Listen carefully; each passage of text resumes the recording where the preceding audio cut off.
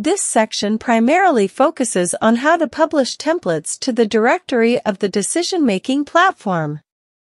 Through previous examples, you have learned about the basic functions of FineReport and how to create a report.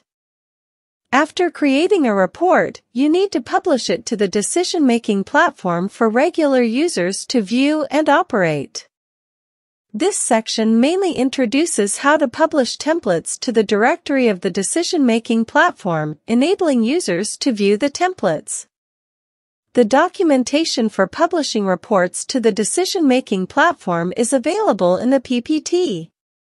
You can refer to this documentation for further study after class.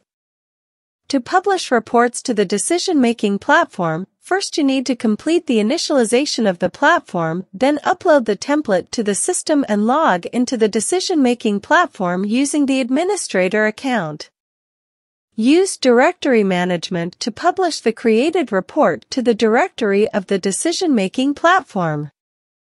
Use user management to manage user information.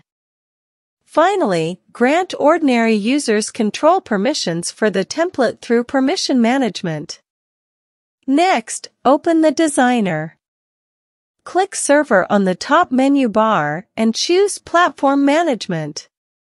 So this is the initialization interface, and I have completed the initialization of the platform. And based on the help document, I will show you how to initialize the decision-making platform. When the decision-making platform is not initialized, it will pop up this interface when you first log into it. You need to set the username and password for the super admin on the initialization interface. You should notice that remember your username and password.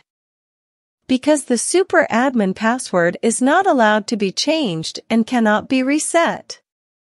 Do not forget the password. After that, you will go to the database configuration interface.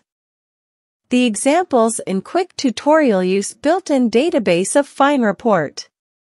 Here we choose built-in database, and after configuration you will enter the login interface.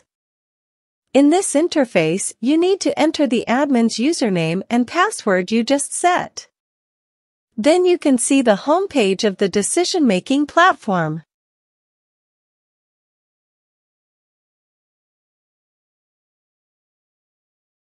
Click Manage Directory, select Add Template and select a template displayed in the dialog box.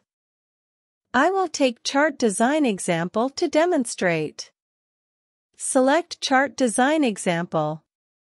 Click Next, choose Type as Preview, and choose Terminal as PC. Click OK, and choose User. Take Alice as an example, and you can see that Alice is in the enabled status in User Management. Click Permission, General Permission Configuration, User Final Authority, choose Alice, and select the authority to Directory.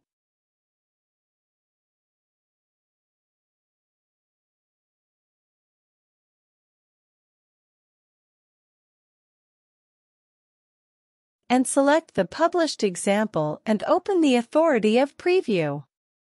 Then I switch to user Alice account to see it. The account is Alice, and the password is 123456. Click Login. You can use Alice account to log into the decision-making platform. You can see the example published in the directory. Click on it, you can open it, so Alice is able to preview this report. So far, you have finished the class about publishing reports to the decision-making platform, and everyone can refer to the help documents and videos for constant learning after class.